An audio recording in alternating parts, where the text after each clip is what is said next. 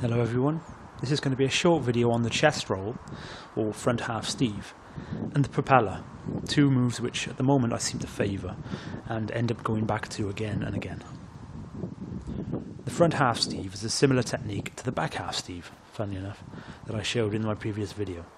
However, this time, when you're holding it, you'll be holding it with the centre of the staff slightly off from the thumb end rather than the little finger end of your hand.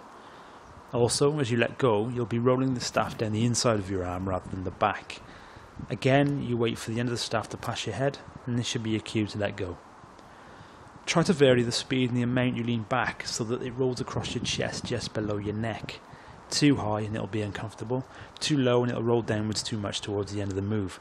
You'll still be able to complete the move, but it'll probably be messy. Keep trying this on both sides until you feel comfortable. The propeller is a great recovery move for horizontal moves, just like the hand wrap, if you've seen my first tutorial, is a nice one for vertical moves. It's also great for performing to music, as you can set a rhythm to it.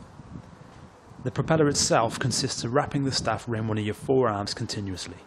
As you move your arm forward, the staff moves up towards the elbow. As you move back, it moves towards the wrist. So by twisting your arm differently, you can adjust the staff's position on it to redress any weight imbalance.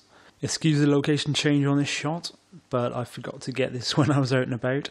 But this clearly shows the staff moving up and down the arm and roughly where it should be on the forward and backward motion. Now that you've got that, you can put them all together with the back half Steve and go from back to propeller to front, or cut out the propeller and do a full, and finally a continuous full Steve. Once again, like and subscribe if this has been any help, and I'd love to see videos of you actually doing these moves. Also, what moves do you find yourself going back to again and again? Drop me a comment below.